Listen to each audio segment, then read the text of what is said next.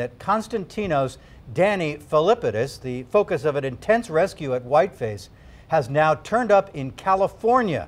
He's a Toronto firefighter who contacted authorities today in Sacramento, California. NBC5's Leanne Denyer has been talking with state police, and Leanne joins us live in Wilmington with late-breaking information. Leanne, what happened? Stu, there's a lot that we still don't know tonight, but like you said, New York State Police has confirmed that Constantinos Danny Filippidis is alive and well. Police say that he made contact with law enforcement in California, but tonight we have no idea what prompted this man to leave his group of skiers and travel thousands of miles across the country while crews spent nearly a week here at Whiteface Mountain searching for him. 49-year-old firefighter was reported missing last Wednesday. State forest rangers, volunteers, even some of his fellow firefighters from Toronto have been combing this mountain for any sign of him. The steep and icy terrain making this a challenging task. We spoke with New York State Police yesterday about the search efforts. Troop B Commander John Tibbetts told us that while there was a heavy focus on the mountain itself, investigators were also trying to figure out if there could be any other possible reason for his disappearance. We also have an investigative unit that is involved in any missing persons case. And they've been on the scene and very involved since probably the second day. Again, that was the word yesterday, ahead of us learning that he is alive and well. Until today, though, police said there was no indication that Filippidis was not on the mountain. But as you heard, state police had been open to the idea since early on. Officials estimate they've spent nearly 7,000 hours combing this treacherous mountain looking for him. But again, he has been located in California. There are many details that we still do not know just yet. Police do expect to release some more information tomorrow. But for now, live at Whiteface, Leanne Denyer, NBC5 News. Leanne, thank you. We continue our coverage of this story. We're going to go live to Toronto right now where there's a news conference underway. Filippidis is a captain in the fire department there. Let's take a listen in. Apparently he was confused. He wasn't able to give direct answers. The police that eventually made contact with him were concerned and brought him to get some medical attention. And is he still in hospital or is he in custody now? I don't know the answer to that. I believe he's still under medical monitoring. Can you tell us how he made contact with his wife? He had phoned. He had called her by a nickname. She quickly recognized the voice and that it was him.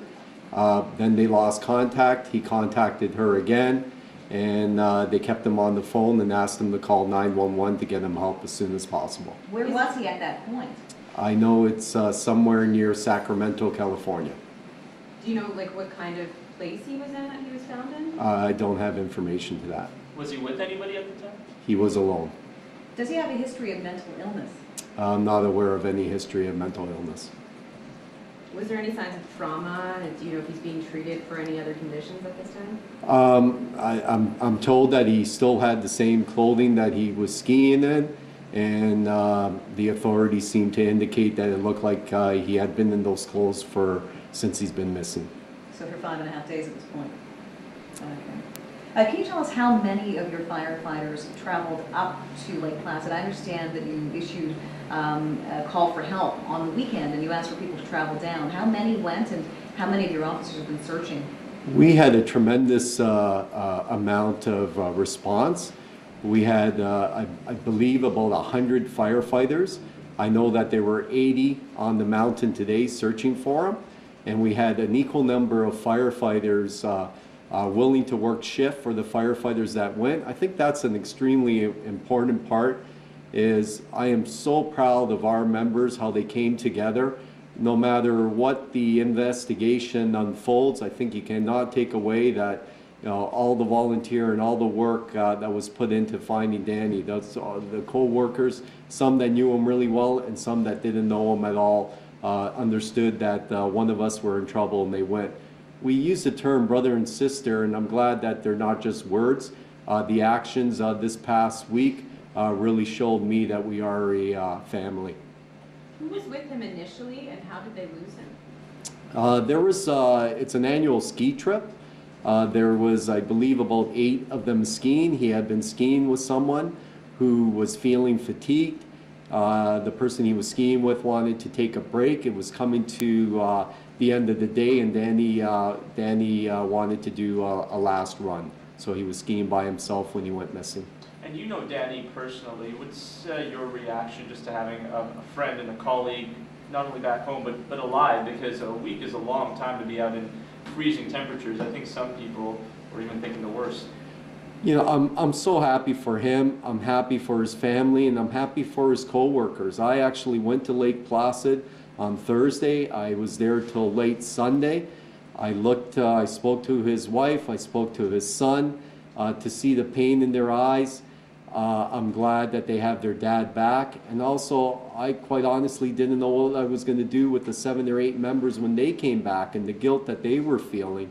So I'm happy that that this situation turned out positive for Danny, and that hopefully now there's closure and they won't have that guilt, because you know, we were quite concerned. I've had discussions with some of our peer support people on exactly what we could do for our members that were skiing with them. You can imagine the guilt that they would have if this turned out to be a tragic event. Is there any idea as to how he ended up from New York to Sacramento, California?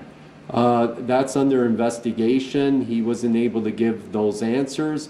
That is something that, as the police do their investigation, we'll find out. Do you know what day he arrived? California with his ski equipment on. Apparently, he had his still his heavy jacket. His ski pants were on, and I'm told his helmet and goggles were with him as well. What kind of state was he in when he decided to go for that one last run? Did he seem mentally and physically well at that point? There were no indication of any problems. As I said, the person who was skiing with him was feeling fatigued. He wanted to take a rest. He didn't want to ski anymore. That ski hill closes at 4. I'm told this was around 2:30. And Danny stated he just wanted to finish one more run. They were coming home that night. You said there will be no doubt speculations and questions around this sudden appearance. What have you heard in terms of speculations? Well, obviously, how you end up from New York State and California, and people are going to assume what they assume. But I think we have authorities now in California. We have authorities New York State. They'll do a full search. There were a lot of resources that New York State put into this search, and they're going to want to make sure that nothing here was done maliciously, as they should. And they'll do a comprehensive investigation. If anything was done maliciously, who's going to be bearing the brunt of the costs for this search? This is a massive search. There were 140 people at the Department of Homeland Security, etc. I'm not familiar with New York State or what their laws are, but I'm sure if that was the case, that they will deal with it as they choose to. Sometimes when people go on these kinds of ski trips and vacations, they partake in alcohol and substances. Can you speak to the sort of the culture that goes on at some of these ski trips? I don't go on too many ski trips, so I don't know. Well, these are firefighters that go on ski trips together. I know the police did a comprehensive investigation with everyone that had seen Danny that was with them, and all indications were that there was no substance abuse, that he was perfectly fine when they left him. Do we know what day he arrived in California? They don't know. They know that today was the first day he was able to make contact. At what time did he make contact? I believe shortly after noon. Our time or their time? The New York time and our time would be the same. Oh, Because I was told the Sacramento. search was called off around 1:45. I got contacted just shortly before the search was called off, and they were still making sure that it was him. Obviously, they wanted to make sure it wasn't a hoax, and they were trying to get his identity. So he hasn't indicated if he was driven to California, if he flew to California, that we have no idea exactly how he ended up on the other side of the USA. I'm told that it's unlikely that he flew to California, as he had no ID on him, and I know the police were in possession of his passport and identification, so I don't think he would have been able to fly